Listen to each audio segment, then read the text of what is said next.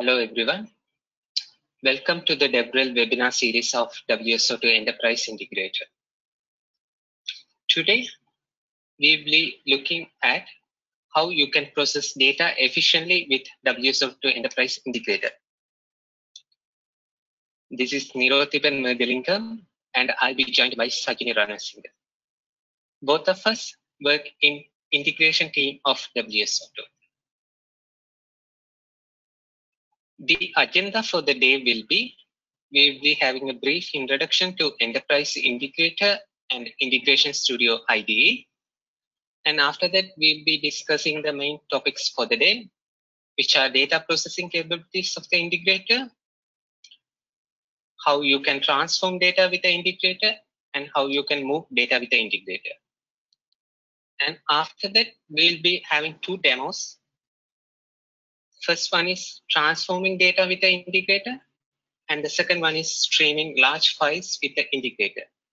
Then we'll have a questions time. Also, please note that you can ask questions throughout the webinar, and you can post your questions in the GoToWebinar panel. And once the webinar ends, we'll be sending out the recordings as well as slides to all the registrants. So WSO2 Enterprise Integrator. So although this is developer focus, just to bring everyone to the same page, I'll give some brief introduction to the integrator. So this is on top of battle tested integration runtime, and we are there in market from 2019. That is over 10 years we are in the market, and we have a lot of customers all over the world using the integrator for commercial purpose, and as well as there are open source users. And the integrator is capable of processing billions of transactions across thousands of deployments. And if you see the integrator, it can integrate legacy systems to the modern applications. That is, easily you can integrate a legacy system to a modern application. So what is a legacy system? So basically, say you have CSV files, or you have some SOAP protocols, or you have some application which is exhibiting fixed transport, and you want to connect that to a modern application. So you can easily do that with the Enterprise Integrator, and it provides you out of the support for all of this. And then comes the deployment. That is, you can deploy the integrator on premise as well as in containers.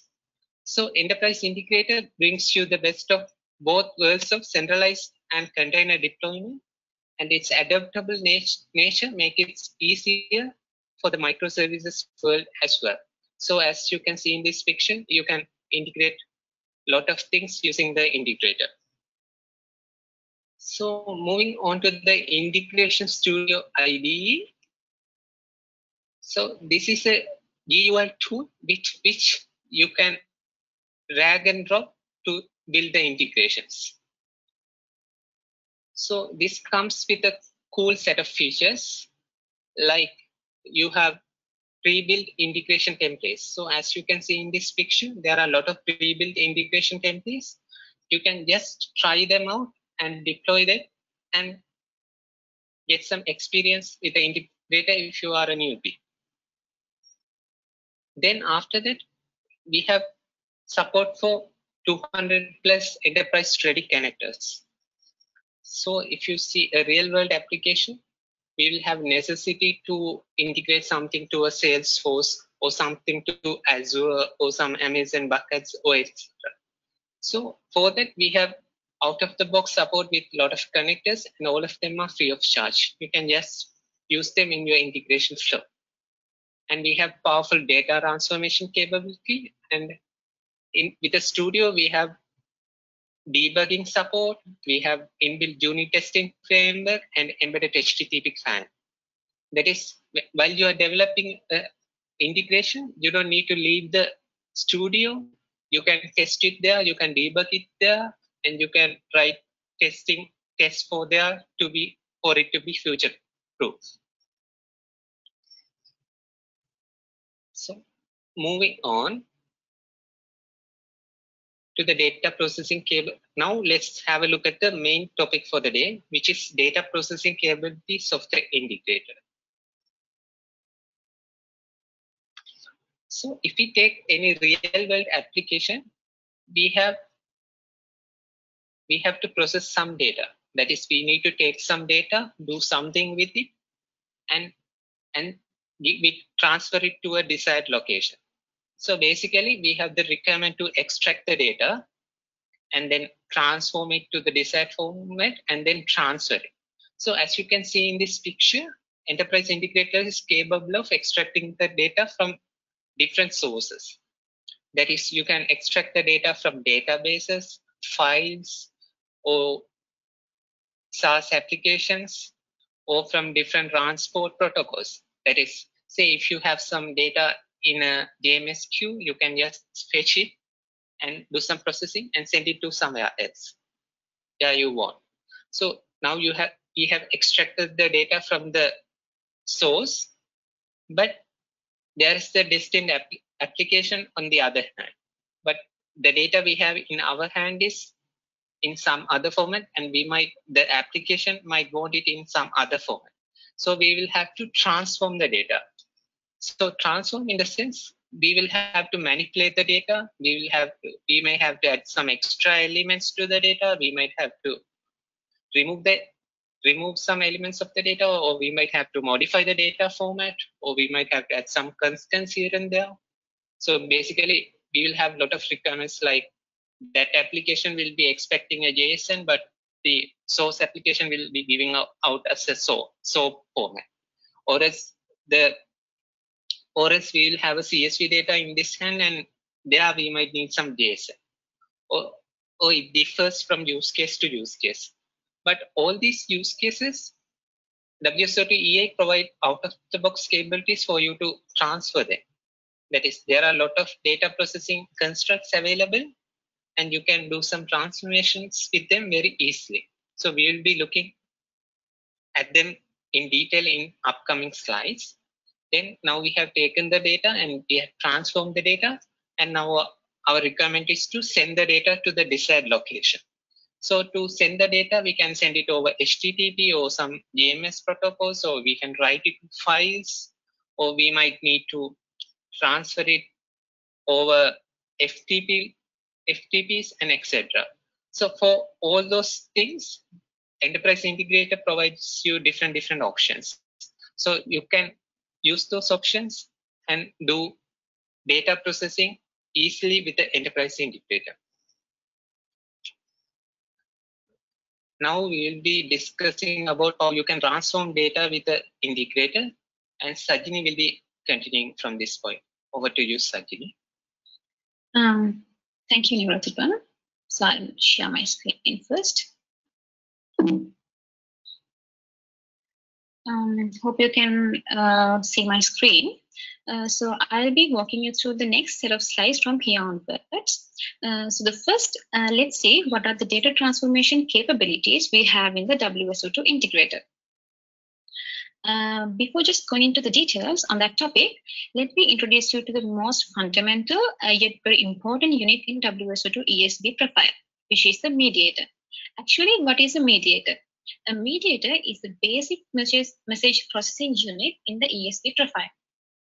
And at the runtime, it has access to all the parts of the ESB profile along with the current message. As you can see in this diagram, a mediator can take a message and carry out some predefined actions on it, and can do virtually anything with the message, and then output the modified message. And also, the ESB profile ships with a range of mediators that are capable of carrying out various tasks on input messages. So in the upcoming slides, I'll be briefly explaining you some of the key mediators available in the integrator for the data processing requirements. So let's first move on to the first mediator, which is the data multimediator. Let's say you have the data and you want to convert or transform the format of the data to another. For instance, you have a CSV payload and you need to convert it to JSON or a XML payload. or else you have an XML data and you want to convert it to a JSON payload. Also, while converting, you need to change the structure of the data as well. In other words, you need to map the data to another format. For this purpose, you can use the data mapper mediator available in the integrator. As you can see in this diagram, this is the graphical user interface which is available inside the integration studio. Here you can see we have given an XML payload as an input here, and we need to convert it to a JSON payload like this. To do that, you can draw a data mapping diagram like this and get your transformations done. And also in integrator, we have this AI-based graphical mapping editor, which you can easily use to do the data mapping. Okay, now let's see the other mediators we have. The payload mediator. Let's say based on the information in the received data, you need to create a text or an XML or rather a JSON payload. Or else, let's say you need to manipulate some of the fields of the received payload as in this diagram. So if you can see here, we have JSON format like that, and we have converted to another format, JSON format like that. So also for this purpose, you can actually use the payload factory mediator that we have in our WSO2 integrator. Also, this mediator supports XPath and JSON expressions to obtain values for target payload.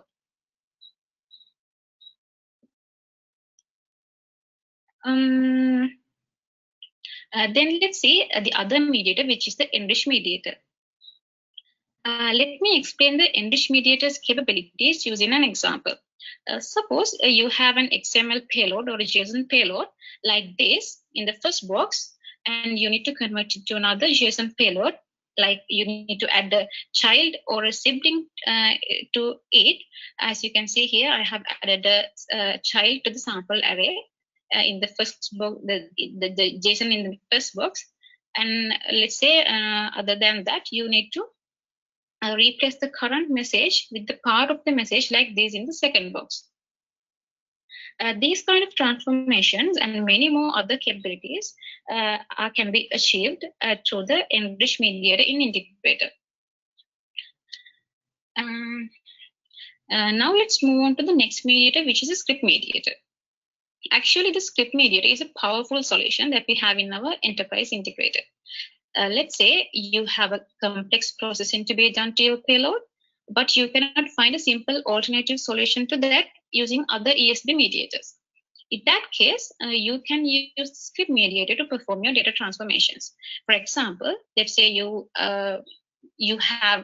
need to do a string replacement in the payload, and you need to do it after checking complex conditions.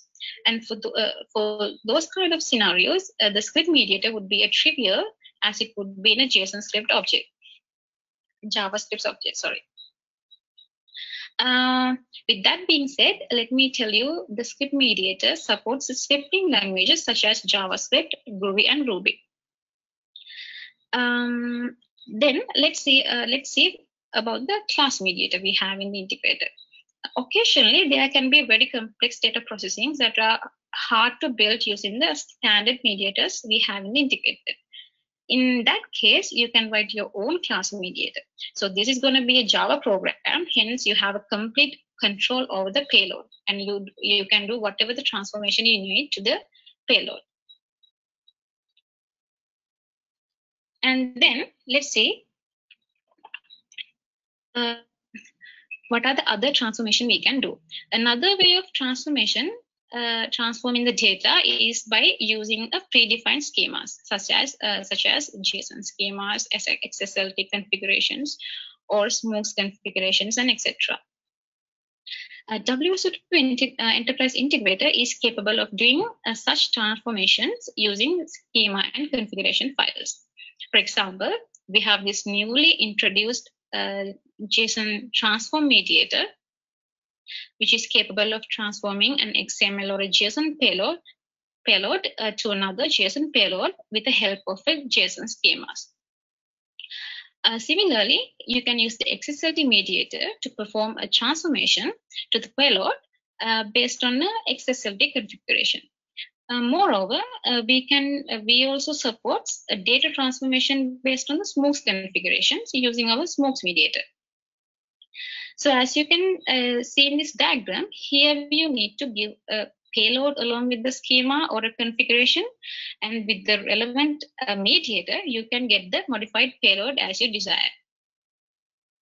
So this is a brief explanation about the WSO2 integrators data transformation capabilities. And now let's talk about what are the capabilities we have in the enterprise integrator for moving the data from one data source to another. When talking about moving data, we can consider a lot of scenarios such as moving data from a file to another file, or from a database to another database, or database to another JMS queue, likewise. However, in this webinar, I'll be explaining you how you can transfer the file data to another location. So let's see how we can transfer the file using integrator. Actually, you can achieve this requirement using two approaches. Either you can use the VFS transport, rather the virtual file system transport, or you can use the file connector for that. Actually, the file connector supports a range of file operations to play with the files, such as you can read, you can use the read operation to read, and there is this write operation and the split operations likewise. And if I talk about the VFS transport a little bit, we have actually the support for FTP and SFTP, and also for the SMB 2.0 version protocols of the transport. In the upcoming releases, we will be releasing the SMB 3.0 support also for the VFS transport. So here there is an important thing to say.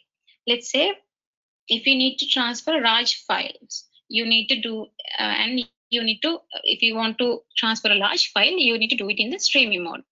And let's say if you're going to use the VFS transport for that, then you need to enable the streaming there in the VFS transport. Or else, if you are going to use the file connector, then you have to enable the streaming mode there in the file connector.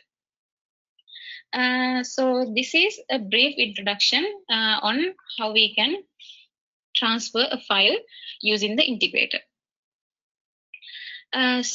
Before move into further, let's have a quick recap on what we have covered so far. First, we talked about what a mediator is and what it is capable of doing. And then we talk about the key mediators that we can use for our data processing and what are the capabilities of them. So if you need to get more familiar about these mediators and the other WSO2 integrator concepts, you can easily refer to our official documentation, or else you can refer to our past webinar series for more information. So from here onwards, we'll be demonstrating 2 demos, and the first demo will be covered by Nirodhipan. So over to you, Nirodhipan, to the first demo. Thank you, Sajini. Let me share my screen. Okay, guys, I hope you can see my screen. So moving to the first demo. So in this demo 1, we'll be having a use case where we are reading some account details from a CSV file and updating it to the Salesforce. So imagine a scenario where we have a CSV file with about large records, and we need to update all those details to the Salesforce. That is, in the CSV file, imagine that we have some account details. So for example, just have a look at this CSV file over here, and I have some account details with company name, phone numbers, and etc. And I want to send it to the Salesforce. So I'm going to explain how we can do that with the integrator. So as a first thing, this file is very large. So we can't just take everything in the one go and load the Salesforce or load the HTTP stuffs so that everything get exhausted and we will run into issues. So what we have to do is we will have to split them into separate chunks. That is, we will have to split this big file into smaller files and then process them one by one. So after we are splitting it, we will be processing one at a time and then sending it to the Salesforce. So, okay, so imagine we have splitted it. So we have taken the file, splitted it. Now we have the VFS transport, which can pull each file. Then, but after taking the file, what we have is a CSV. But then again, in the other hand, Salesforce needs some JSON payload. So we will be using some data mapper mediator to transform the CSV to JSON, and then we'll be using the Salesforce REST connector to send it to the Salesforce. So I'll not be developing these artifacts from the scratch, and the artifacts are already developed, and this is available here in this GitHub link. So if you check out this GitHub repo, you can see the artifacts here. Then I'll now explain how you can import these artifacts to the Integration Studio and use it. So let me switch to the Integration Studio. So this is the Integration Studio front page. So you can, as I explained earlier, you have good set of templates here. You can try it out, and you have the lot of features here. So I'm not going to create a new integration project. I'm going to open an existing project. So you just need to press on open project, and I'm going to, already I have the project checkout in my local, so I'm going to select it. So I'm browsing it, and inside that I'm going to select the project. So if you check out, you will be able to see this project, all these 4 projects. So just export it from the root directory here and press OK. And now once I finish it, the project will be exported here. So if I see here, the project is exported, and this is a base integration project. And inside it, it has 4 different child projects. And all 4 of them have different meanings. Like, this is the main configuration project, and this is the connector exporter project. That is, when we use some connector, we just put it here and deploy it to the server. And this is a project to hold the registry artifacts. And this is a composite application project which packs all these and deploy it to the server. So since I have the project pre-built, I'm just importing it and opening it. And let me go through the artifacts and explain them briefly. So if we have a look at the artifacts here,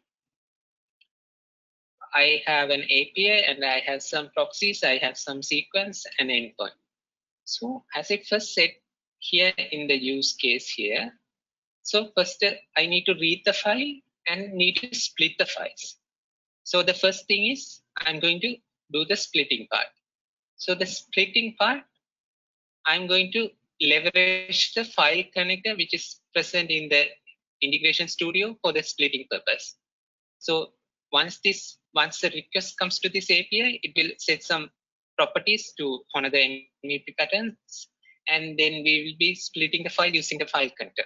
So as you can see in the right panel, since the file connector is already imported to the project, the file connector operations will be visible here, and you can see whole lot of operations here. So from all of these, I just need a split operation. So you can just drag and drop, but we are not doing it from the scratch. So you can refer the other webinars how to get familiar with the Integration Studio. So here we are having some property group mediator, which expects some properties, and we are splitting the file using the file split operations of the file connector. So for this file split operations, we are expecting 2 arguments. That is the location of the source CSV file and to which folder it should split, and one more parameter, which is the number of lines to split. So basically, as I explained, this is a large file, and I'm not going to process it in one go and load it to the Salesforce. So I'm going to split it by chunks using the number of lines and then process it one by one. So I'm just splitting it with line numbers of 9.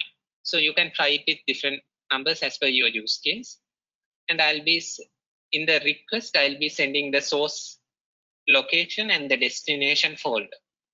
So anyway, I'll be sending a JSON request, something like this. But here, as you can see, I am giving some payload as CSV and target folder. But here in the properties, I'm just taking it as source CSV and destination folder. So these properties are extracted from the JSON payload using the JSON eval expression. So I have done that using properties inside this property group mediator. So basically it has 3 properties, and using the JSON eval, I have extracted them. So you can refer the documentation for more details or to get familiar with these expressions and etc. So once I send this request, so this API is supposed to split this file using this file split operation and add the splitted files to this target folder. Okay, so now we have imagined I have sent the request and the files are splitted. But now the question is, who is going to take that file and send it over to the Salesforce? So for that, I have developed a proxy service, that is this one, CSV to Salesforce proxy. So basically, this is a proxy with BFS transport enabled. So if you can see here, this is BFS enabled transport. So that means it keeps on listening to a folder, and when there are some files in that folder, it will take that file and do some processing defined here. So basically, this BFS has some service level parameters. So these are the service level parameters, like to which directory it should listen, what it should do for the files after processing, etc., etc. So I won't be explaining all the parameters, but we'll be covering them in the second demo. So I'll specify some parameters specific only to this demo. Here I have a parameter called file process count. So what this means is, basically I'm going to process only one file at a time. That is, I'm not going to load it. I'm just going to process one by one. So the transferring happens smoothly.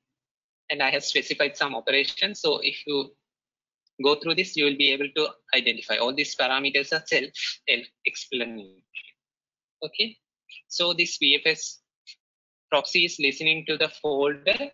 So basically, this is supposed to listen to the folder where this API is splitting the files. So once the files comes there, it will take the files one by one and send it to the Salesforce. Okay. So imagine the files are there now. Now we need to see how we are going to send it to the Salesforce.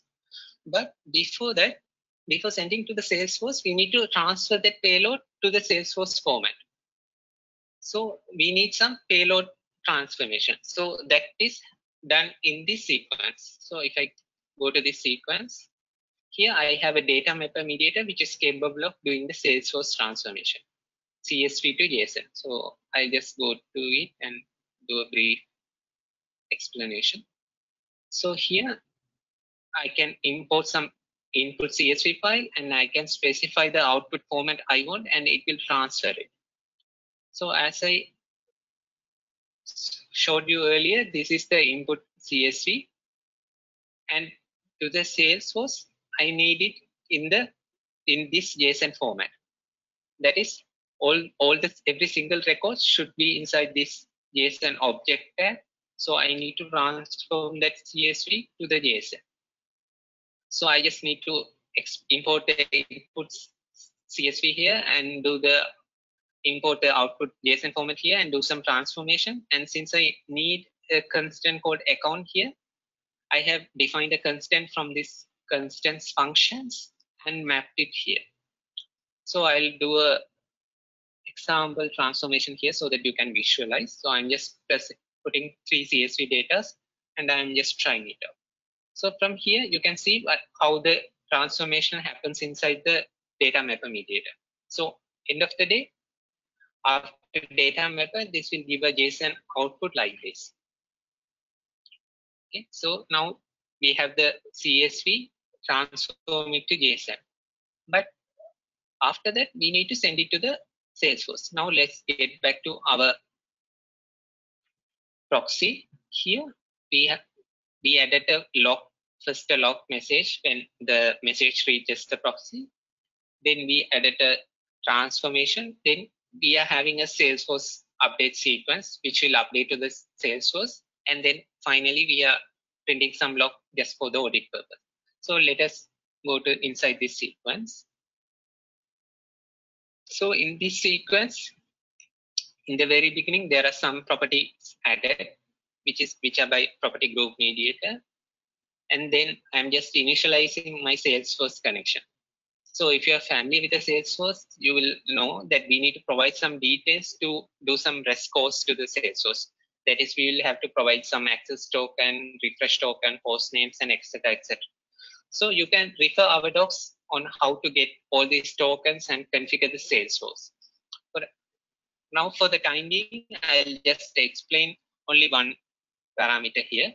So this access token. So what I have done here is I could have just hard coded the access token here, giving it as a value. But what I have done here is I have retrieved it from an environment variable. So from the environment variable, I am retrieving the Salesforce access token. So basically I have exported it to the environment. I'm retrieving it from the environment so that if something changes, I can change it so that I don't need to come here and modify my integration. And also it's a safer approach. Likewise, you can provide all other parameters here.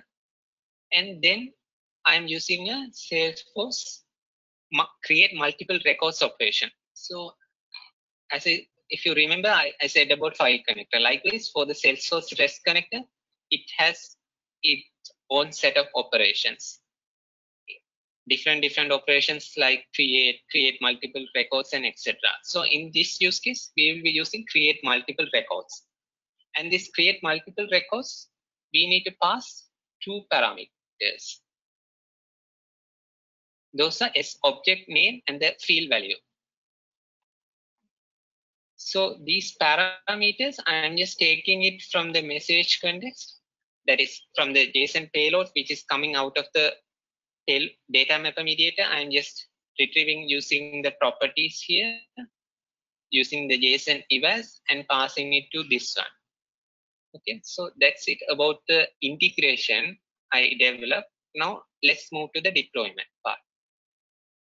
So as I said earlier, you can deploy your integrations inside the embedded micro integrator. So basically inside this developer integration studio, we have an integration server embedded, and you can deploy the integrations there itself and test it. So to deploy it, you just need to right click on this composite application, and you can run on micro integrator. But as I said earlier, I have configured the environment variables here itself. So if you go to the run configurations, you can set up the environment variables. So I'm going to deploy it in the micro integrator embedded server, run on micro integrator. Then it will prompt and ask for the set of projects I need to select to deploy. So basically there are three set of projects: a config project with all the artifacts, APIs, and etc., and the registry resource project. So basically this has the artifacts which are needed for the data mapper mediator, that is input and output transformations and etc. And then we have the connector exporter project. That is, since we are using two connectors here in this project, file connector and the Salesforce REST connector, it has the connector exporters. So I have selected all of them and I'll just finish. So when I do the finish, the micro integrator will start and we will be able to see the logs here. So here, I'll just expand this. So the embedded micro integrator is starting, and this project is deployed by the integration studio here. So this started and it is deploying. And once it started, you will get a help template here as well. So basically what you can see in the help runtime service view is you can see all the APIs deployed, proxies deployed. That is basically you can see all the services which are deployed in the micro integrator runtime. And if you even need more details, we have the embedded monitoring dashboard also here. So you can click on this option and the dashboard will open up in the browser and you can browse through them. So I have deployed this. Now I need to send a request to the API I specified, to this API to split the file. So before I split the file, let me show you my file system. So the source file is going to be here. I'm going to take this source file. This is the file I showed you there, this data set, and I'm going to split it to this target folder, Salesforce. So as I said, I'm going to send the request with the parameters. So here, this is my request. So this is the request URL.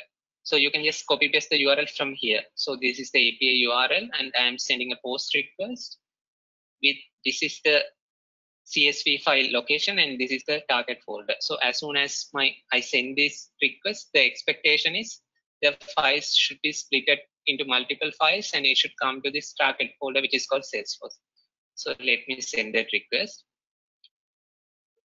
Okay, I have sent this request and there are a lot of files which has come. And as I explained, the BFS proxy has already started processing files one by one. And once it processes, it will move those files to the processed file location.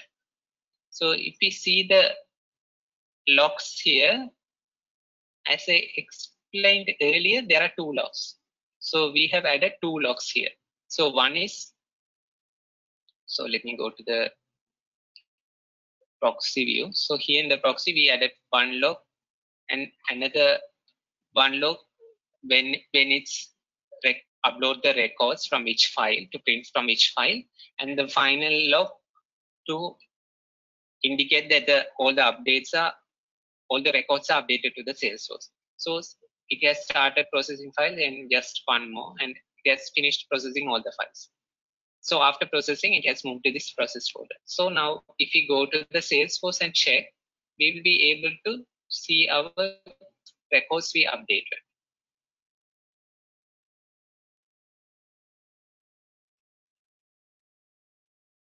Here you can see the records I have updated.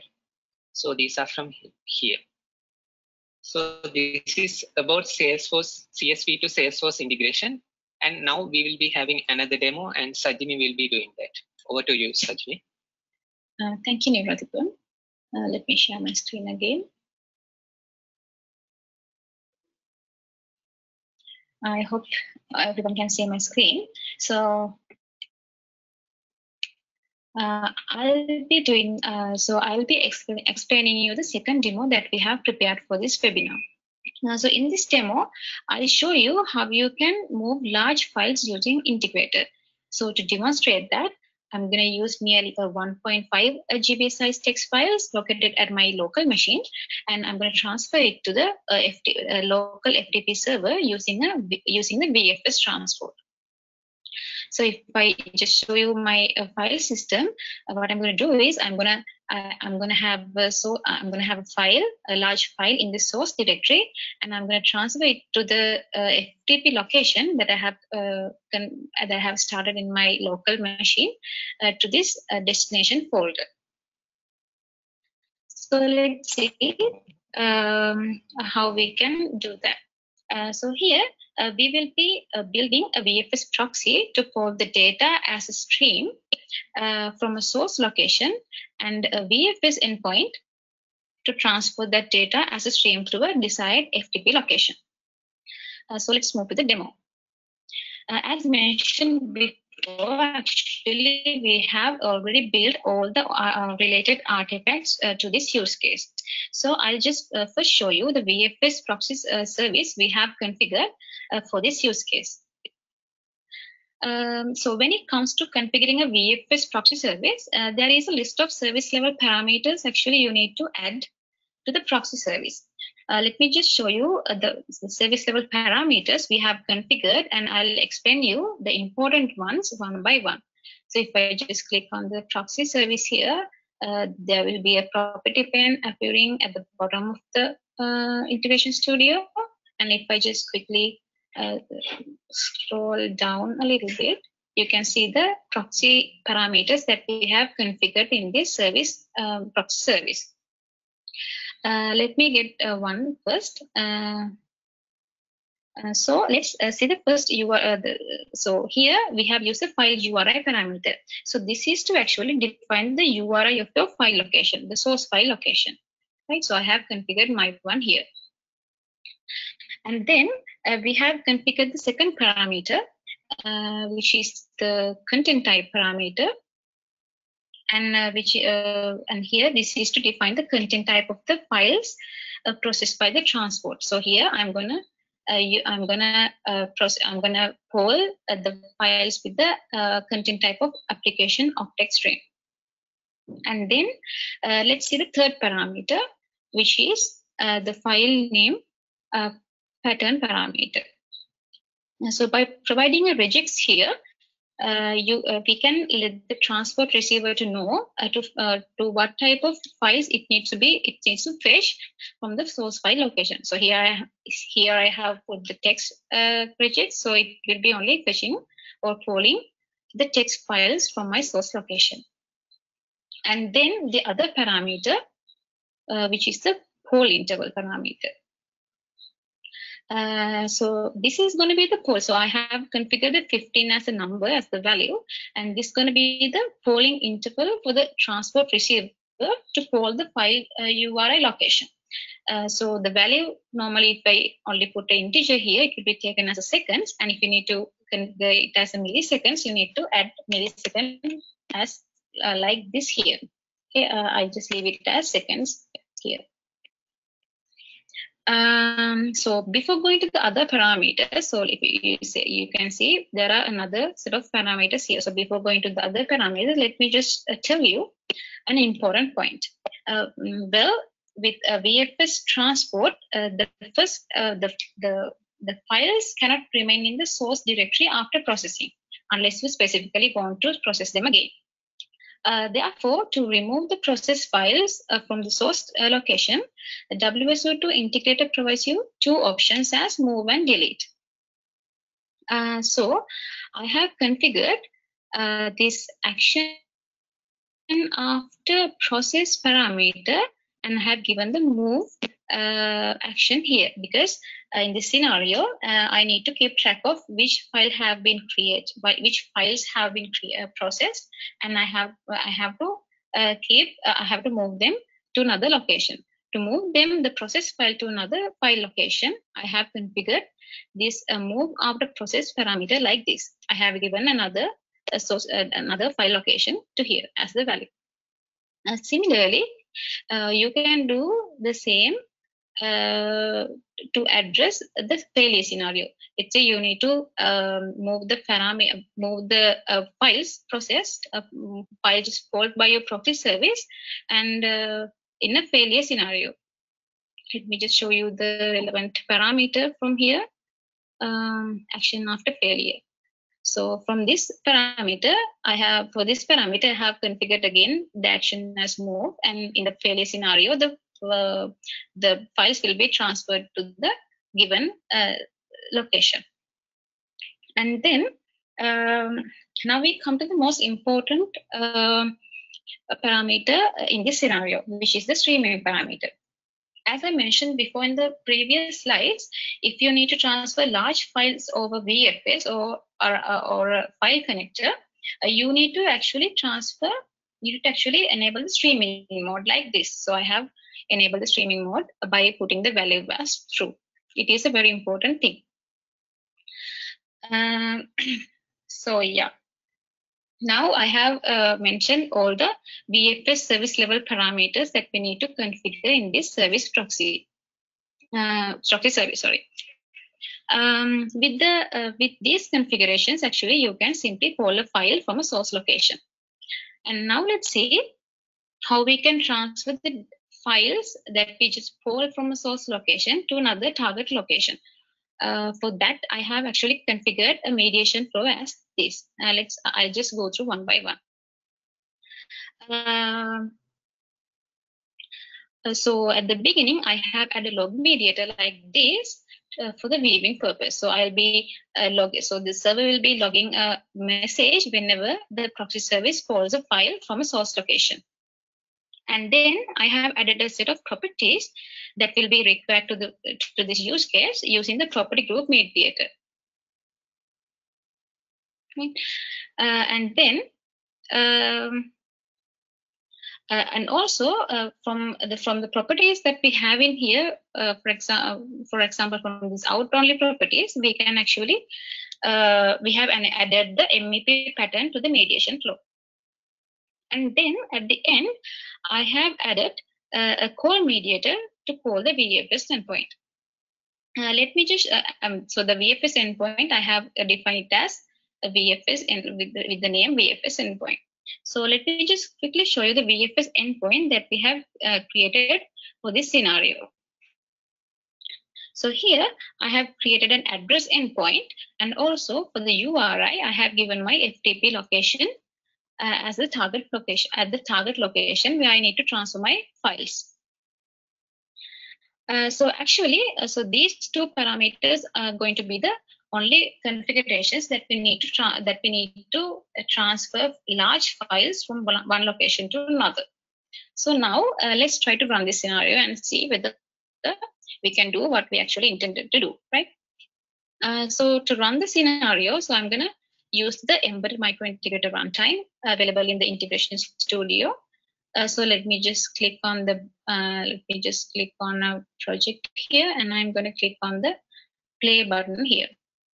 And here from here, I can select what are the artifacts I'm going to deploy to the server. So for this scenario, I'll have to only add these two configurations artifacts, which is the VFS proxy service we created and the VFS endpoint. So let me just finish and let the server start.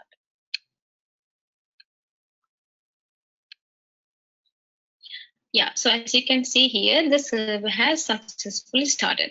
And then with this side pane, you can see our proxy service has been successfully created. So this is a new feature that we have added in the Integration Studio.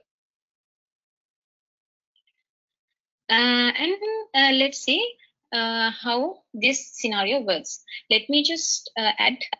So here I have this nearly 1.5 GB file, text files, and I'm going to add it to the source folder. So whenever I add it to the source folder, it should be transferred to the desired location to here.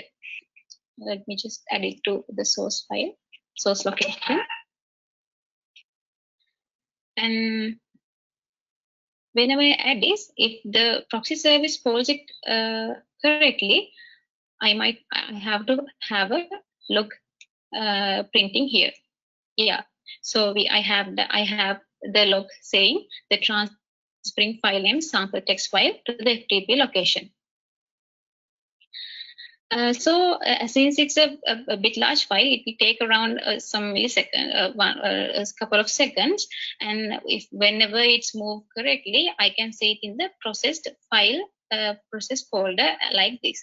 And also, if I go to the destination folder, I can see the output that the transferred file has been transferred to here, right? So actually, so this is how we can actually stream large files using Integrator. So that's all what we have for the webinar today. So, and thank you for joining us, and we would be happy to answer the questions from here onwards if you have any.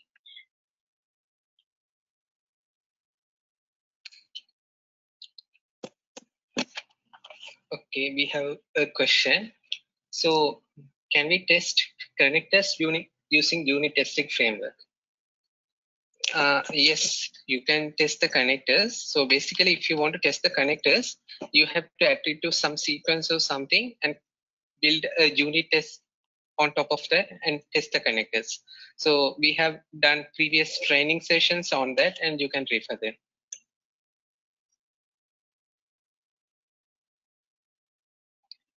Okay, there seems another question. That is whether we can monitor the logs using the monitoring dashboard. So basically you can't monitor the logs, but you can download the log files using the monitoring dashboard. And also you can do the logging changing configurations.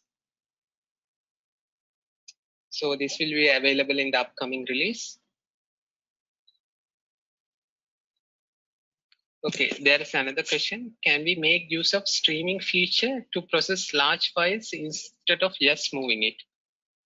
Okay, in that case, I assume that what you are asking is load the large file to the memory and do some transformation on top of it and process, move it. Basically, if you are to do that, you will have to have a lot of memory, and we don't really recommend it. For that purpose, you can use streaming integrator, and you can refer more to our previous webinar, the part 1 of this, which we have demonstrated those things with the streaming integrator.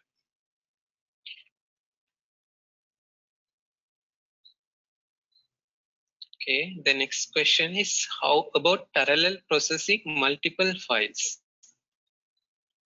So I assume that you are asking, you want to process multiple files at a time. So basically I have, so in the demo I told I have just processed one file at a time, just not to load.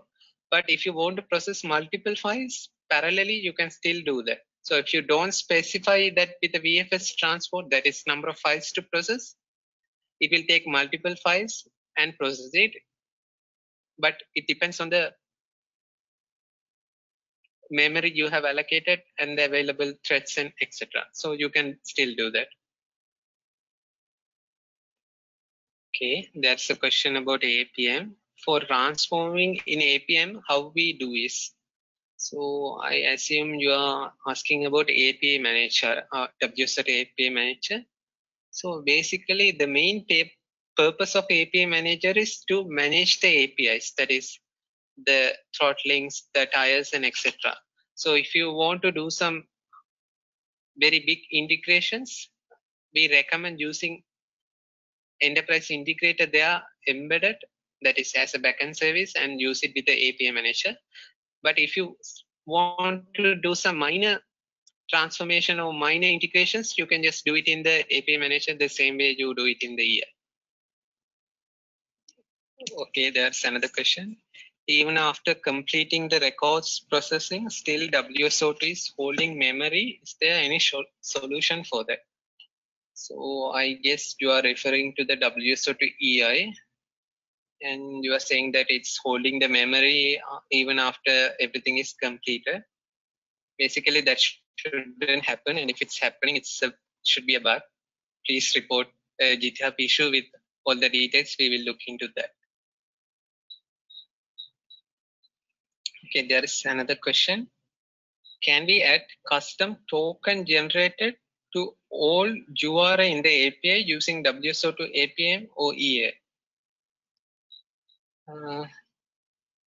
I'm really not sure in which context you are asking this question. So I guess you want to append some tokens to the URI in the API. You can do it, but could you please explain more about this question so that we can ask it? To go with connectors for some SaaS-based applications like QB or NetSuite, or call the provided REST of SOAP APIs using callers and mediators. So basically, if you see what a connector is a predefined set of templates.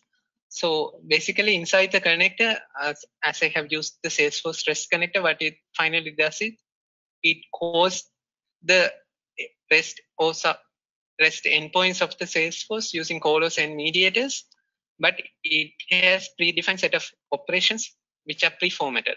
So if a connector is available out of the box, you can simply use that. So it is developed and it's nicely templated. But still, if you can achieve the use case using call mediator or send mediator, and if your use case is not to reuse it, you can simply do it with those mediators and get it done. So it really depends on your use case. Can this be seen in EA analytics? I'm not sure which you are referring as to be seen. So basically EA analytics is for the purpose of analyzing the statistics of EI. So that is, with the EA analytics, you can have a look at how many requests have arrived to the EA server over the time period. And there are a lot more things you can explore with the EA analytics. But if you have enabled tracing, you can even have a look at the payload, and you can have a look at the times which have taken for each mediator transforming the processing, and etc. Another question: micro gateway integrator and EA do the same thing. So micro gateway integrator, there is nothing called micro gateway integrator. So I guess you are referring to the micro integrator and EI. So micro integrator is a minimized version of EI, but it is a light version of EI, but it supports centralized deployments as well as container deployments. So basically both of them does the same, but there's another product called micro gateway, which is a